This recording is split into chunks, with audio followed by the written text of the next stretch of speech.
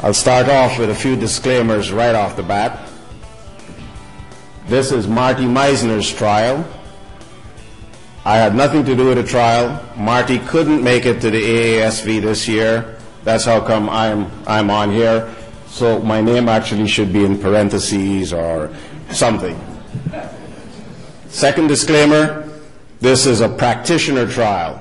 So unlike the science and other stuff, this is Marty's practitioner trial. Third disclaimer, Marty had a vested interest in this trial. Not only was he trying to find out what was the best answer for his producers, for his clients, he was the owner or part owner of the pigs. So he had a real vested interest in this trial and subsequent production for the pigs that he managed to own.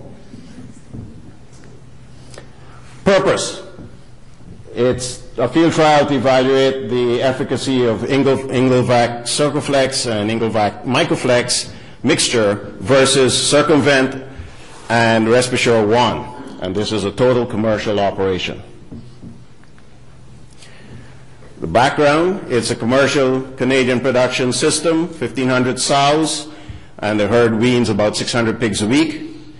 There's a PRRS field strain that floats in and out from time to time, and there's a vaccine-like strain also that meanders and wanders in and out.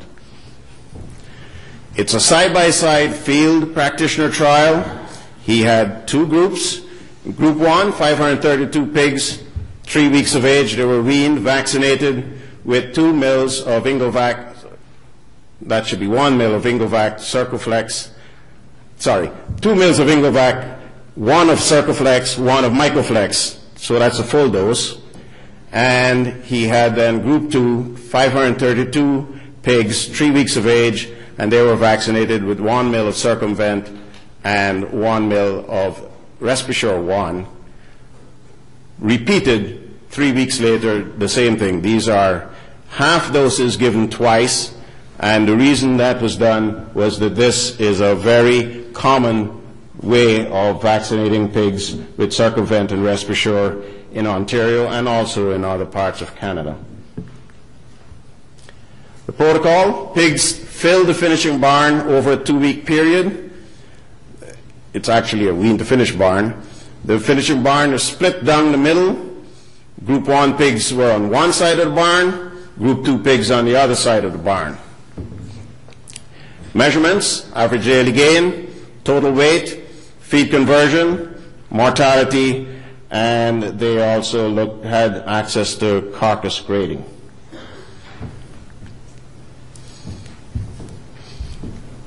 At this point, these are the results. Marty then gave me the results, and let me rephrase that. I got the results, and then I handed it to somebody who can do statistics. And unfortunately, she told me that the way the trial was set up, she really couldn't run accurate, reliable statistics with the exception of the mortality, but I'll come to that.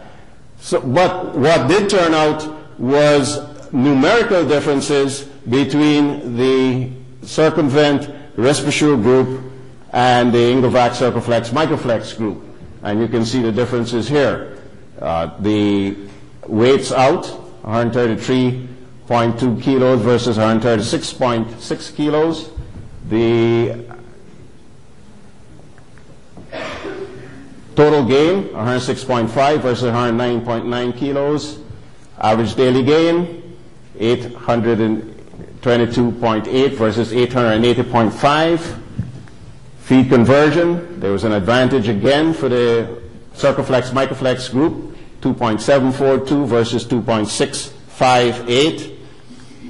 Days to market, several days to market shorter, 129.5 versus 124.8.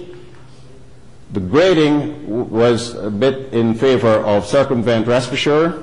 Mortality, tremendous difference in mortality, 8.46 versus 2.63 for CircoFLEX-MycoFLEX.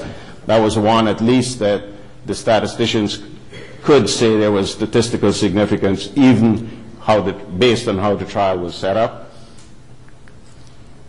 And, well, we're in a dung market, so they lost less money. They lost less money with the CircoFLEX-MycoFLEX than with the Circumvent RespiSure.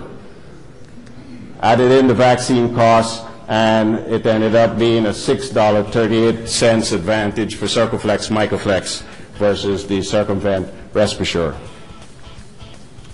Conclusions: CircoFLEX-MycoFLEX had a 57.7 gram average daily gain advantage over Circumvent RespiSure. The total weight of 3.4 kilos more for CircoFLEX-MycoFLEX. 4.7 days to market faster for CircoFLEX-MycoFLEX with a 5.83% lower mortality and $7.15 less loss for each pig sold. An overall net advantage of $6.38 for the Ingelvac CircoFLEX-MycoFLEX vaccinated group.